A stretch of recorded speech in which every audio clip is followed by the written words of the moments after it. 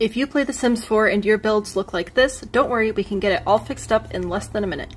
First, grab your room tool and whatever side the door is not on up to half of the width of the build, so in this case that's 5 tiles, but bring it out 2 tiles. After you've fixed your windows, rotate that roof around so that it is facing the front, and the first thing we want to do with this roof is pitch it down so that this part of the roof is less than the height of your wall. From there you can copy, place it right there, just like that.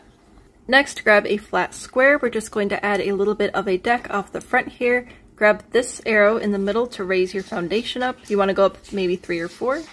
Next, switch up anything that's still default, such as the foundation, shingles, and roof trim. If you're using this siding, you can add one of the half brick versions to add a little bit more detail. Maybe decorate a little bit, and you're done!